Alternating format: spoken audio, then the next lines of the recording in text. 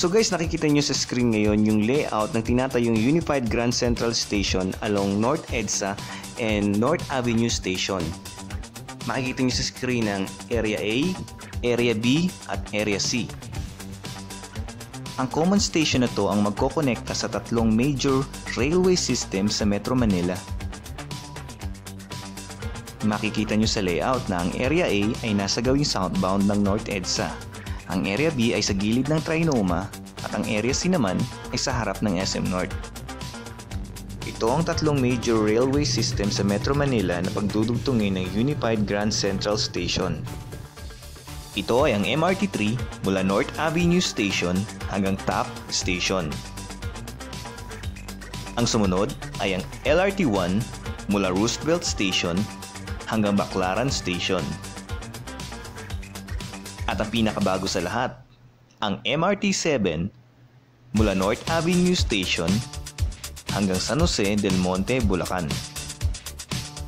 Gusto niyo bang makita ang update ng construction ng Unified Grand Central Station? Tara, samahan niyo ako at silipin natin. Okay guys, nandito tayo ngayon sa West Avenue. Paakyat tayo ng overpass. Papunta tayo sa kabilang side ng EDSA. At silipin natin yung Unified Grand Central Station na under construction ngayon.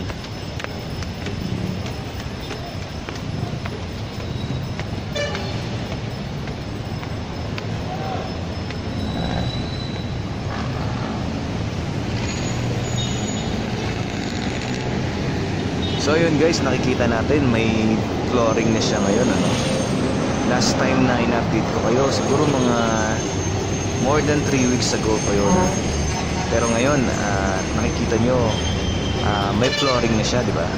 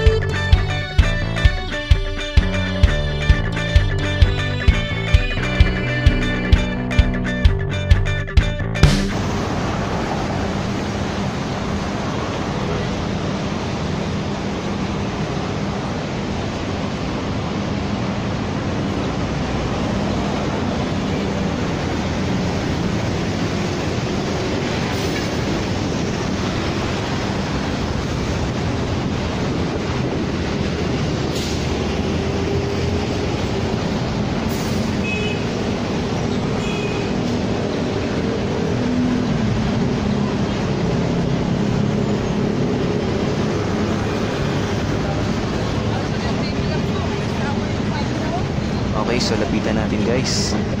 Ito yung Area B sa gilid ng Trinoma.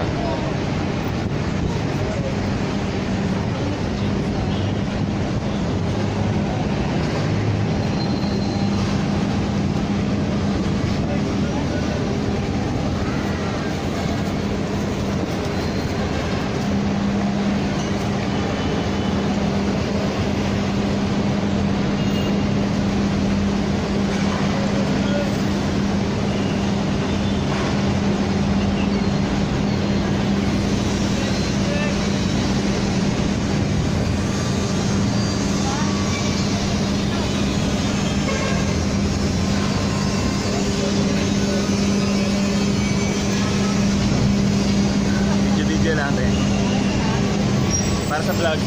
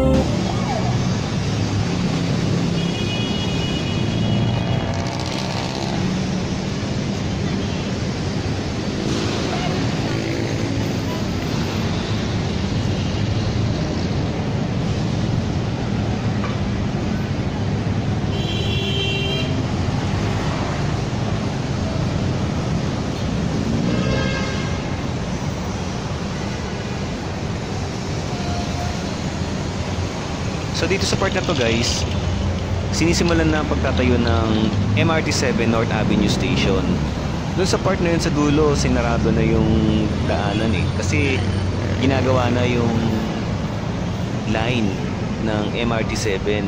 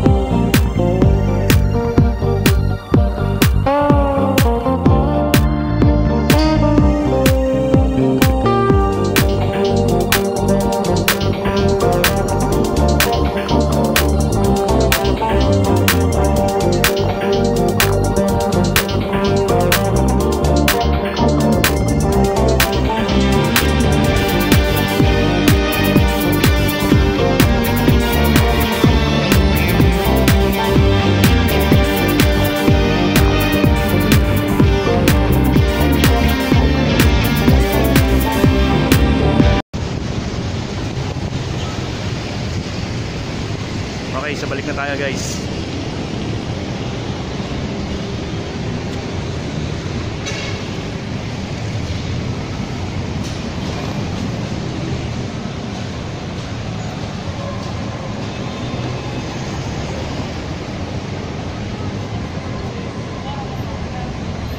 So nakita natin yung update sa MRT 7 North Avenue Station.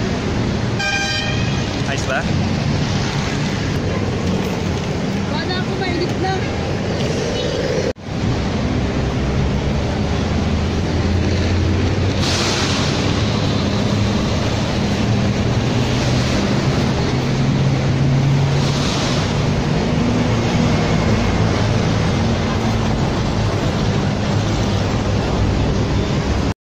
Okay guys, maraming salamat sa panonood.